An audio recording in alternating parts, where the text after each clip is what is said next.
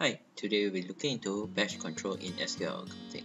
So before we can even use this feature, you will need to check with your dealer whether or not you have this feature. If not, you can always contact them, or you can actually contact us if you want to add this feature to your existing SQL Accounting. So to create a batch, all you need to do is to come here. Let's say we go to stock.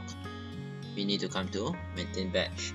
So in SQL Accounting, we are allowed to do one item to one batch, or we can use multiple items to a single batch.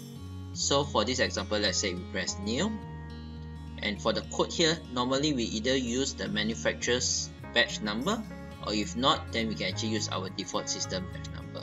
So for this example, we'll use our system default. So in description, we'll put here stock one batch, stock one batch 1. Expiry date, we will put this as 31st December 2021, and manufacturing date, we can say we want to put 01/08/2020. So at the bottom here, we can select the item. So let's say today we want stock 1, so SDK. Alright, so done, just press save. Alright, so once that's done, now we can actually place the order. So let's say we come to purchase, we come to purchase order. So we say we want to place an order to the vendor, say ABCD, and then we press item here, we select the purchase stock 1, and I want to buy 100 pieces at $100. So once we're done, you just press save. So now the goods have been received. You can just come to goods received, new, select ABCD. We right click here, transfer from purchase order, select the item. So of course right now you don't see the batch number, or we can actually right click here, view chooser, select my batch, come down here, and then we can actually tag this to my particular batch. Okay, so once we're done, we just press save.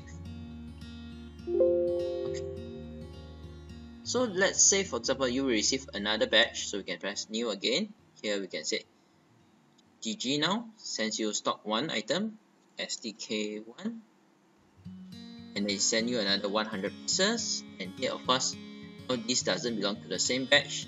If we want, we can actually come here and press new to create a new batch.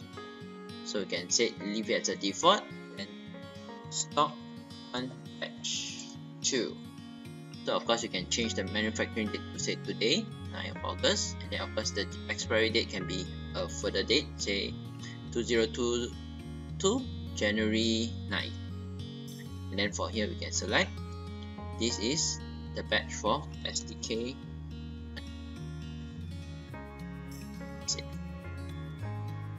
So now when we come here, there's 2 different batches, so we can select here, and then we can press save. Controlling by batch, even in the sales module, we can actually sell from a different batch. So example, today I want to generate an invoice. I press invoice, new, select a customer, and select the product. SDK1, 1 unit. Again, batch number is not here. We can always right click here, view chooser, select the batch out, and here we can select which batch are we selling from. So let's say example, this batch, so we can select here at $150. We're done, just press save. Okay, so another part of this batch module will be actually the batch expiry. To check this, we can come to stock, batch expiry.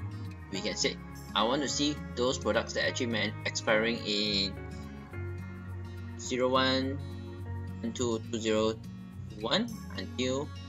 31/01/2022.